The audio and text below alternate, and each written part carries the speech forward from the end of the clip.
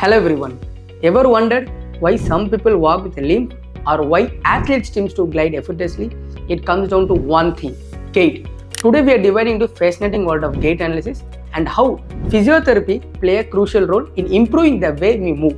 What is gait analysis? Gait analysis is a scientific method used to assess the way a person walks or runs. This involves studying a movement pattern of legs and rest of the body, identifying abnormalities or insufficiencies, and understanding the underlying causes.